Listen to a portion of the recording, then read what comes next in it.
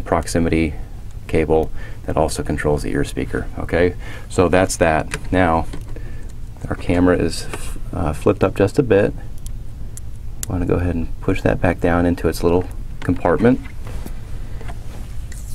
Take our LCD and we're going to peel back these cables and get that third cable installed first. You want to be real gentle doing this. Make sure that you line it up correctly and then press it directly over that connector, and you'll feel it, you know, tighten up when it hits its spot. Okay, follow it by the next one, natural, that falls down, and then the last one here.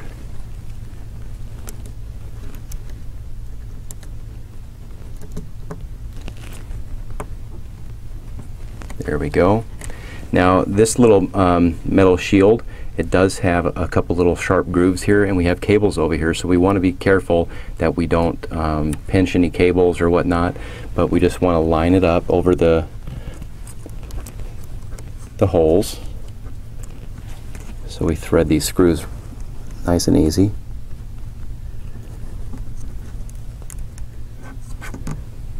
It's so nice that you don't have to take everything out to replace the LCD on this iPhone 5 like the iPhone 4.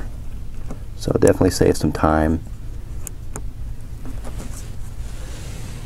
I'm just being careful here because I don't want to rip any cables. Okay, that's still not lined up.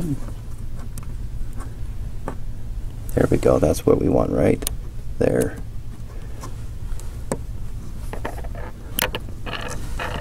Okay.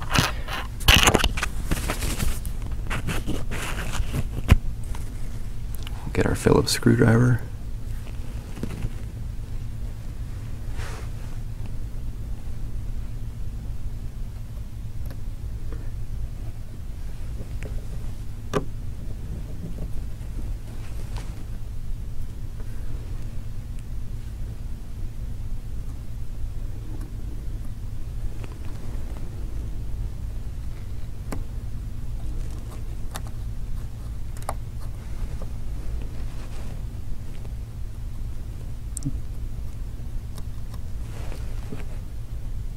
Some of these screws are, these are the only 3 screws in this that have been proven difficult with a good magnetizing ability.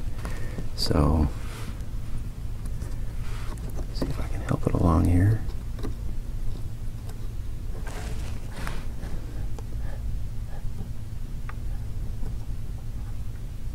This kind of stuff happens too, though, where you just got to be patient and you'll get it. Here we go.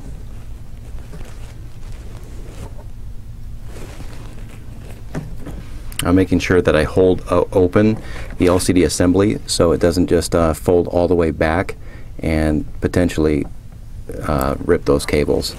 See. Go ahead and just set it up there on the frame and slide it over.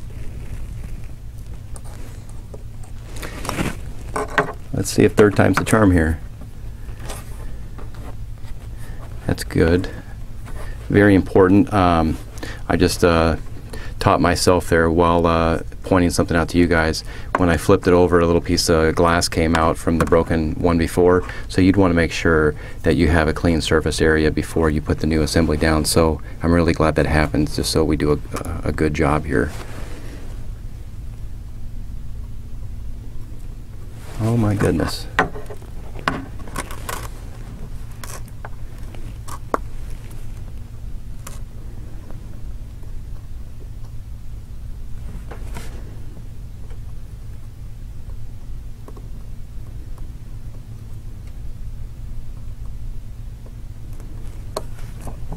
There we go. See, patience pays off. Now, important, we want to go ahead and plant the top. Make sure we get nice and flush against the seam at the top, and then we're just going to slowly fold it down into place and make sure that there's a little bit of resistance, not much, but see, and it just kind of popped and clicked in there.